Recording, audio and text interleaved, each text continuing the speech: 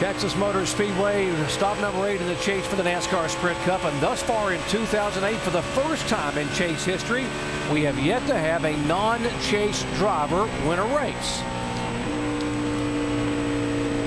That brings us to our AT&T Crew Chief Challenge question. Which driver will become the first non-chase driver to win a chase race this season? Could it be Mark Martin, Martin Truex Jr., Damon McMurray, or David Reagan? To play, text the word crew to 191 on your AT&T wireless phone and send in your answer. The results will be shown later in the race. Standard text rates will apply. Up front, it is Clint Bowyer, who is our second leader today. He has led the last 12 consecutive laps. There's the 0-2 car, Joey Logano, the 18-year-old, making only his third career start, and he is struggling early on in the 0-2. Yeah, just went a lap down right there, so finding it going a little bit rough. He just barely made it into this race, the 43rd starter. See Jeff Gordon sliding back some here as Jamie McMurray is trying to take away the 5th spot from him now. What's going on with Jeff Gordon, Mike? Well, I can't say that this is unexpected, Doc, because I spoke with crew chief Steve Letarte this morning, and he said despite the fact that we were strong in qualifying, they felt like they really struggled in race trim during practice. He said just typical stuff for Texas. Could not get comfortable. The balance was shifting between tight and loose throughout the course of practice, and right now what he's saying, tight middle, loose off, and not very good. Well, he has dodged a couple of bullets already. Here's the 99 car. What a surprise that Carl Edwards is up on the wheel here early on as he goes by and takes the 3rd spot away. Yeah, he's doing everything that he can possibly do to try to make this championship closer. And you see he's in the 3rd spot now as he took that away from Dale Jr. One guy on the move, too, is that 44, David Rudeman. Got that high line working. He's moved into the 2nd spot in that UPS Toyota. In the garage area prior to the race today, a lot of veteran crew chiefs said if you want to watch a car today, watch that 44. Rudeman might just be the guy to beat.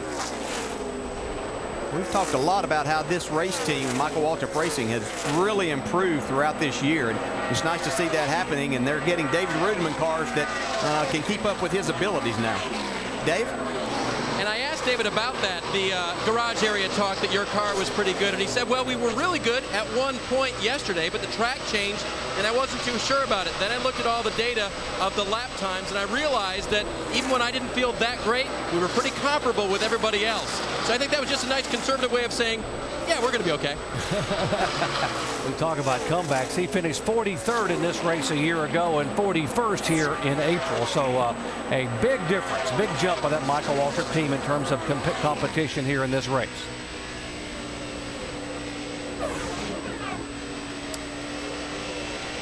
See Carl there being shown 2nd in the points. Right now 160 points back. And a 6-second margin in our chase tracker ahead of the car he's actually chasing in the point standings, Jimmy Johnson. McMurray's car looks like it's handling great. He just turned that car dead left, get in the corner, and stuck. Junior's sliding backwards just a little bit. He lost a couple of spots and looks like he's going to lose this one here.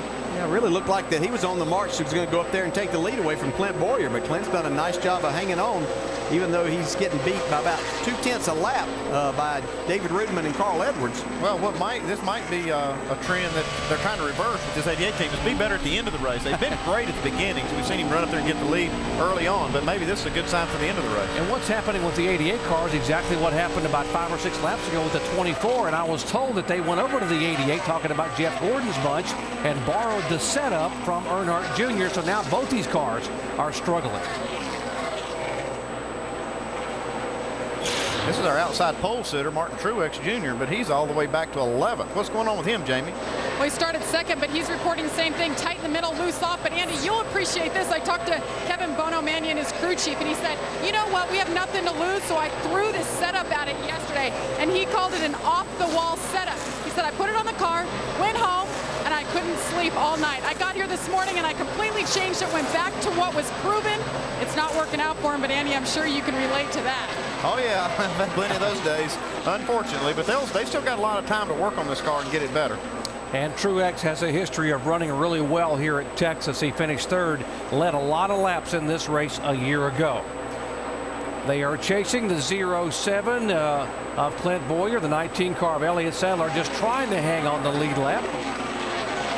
Now, one of the cars we thought would be good today was Matt Kenseth. He started 6th and right now is riding in 7th position. Dave. And Doc, his crew chief Chip Boland told me this morning we were just as good as anyone else's, but we weren't really happy with it, but we were as good as we were going to make it. But that's changed a little bit since the start of this race. Listen.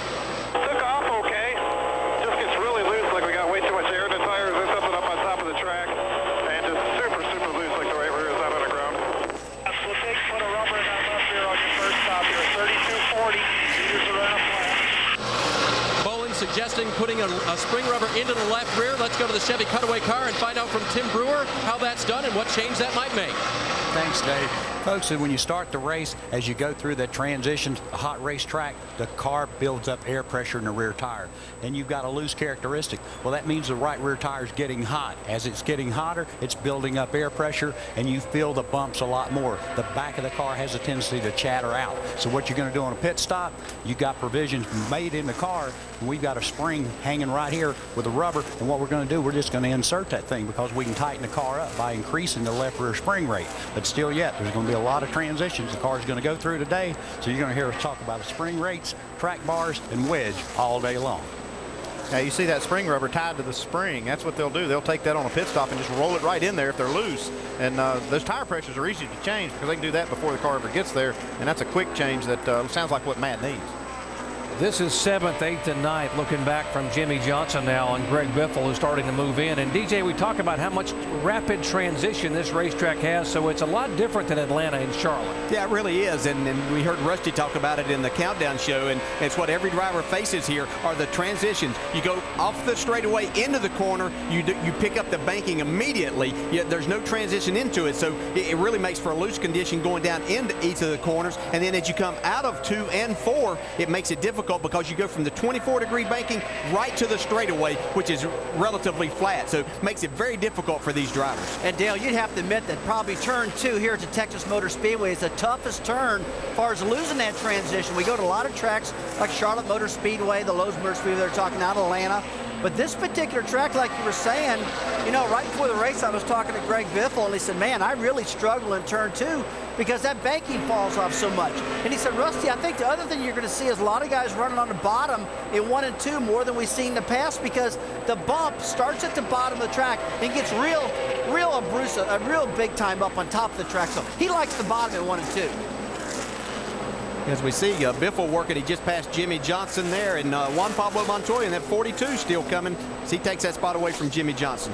Montoya running way up at the top of the racetrack, but he's making it work as he makes a move on Greg Biffle. Pit stops moving in now. We'll come back and cover them in just a moment.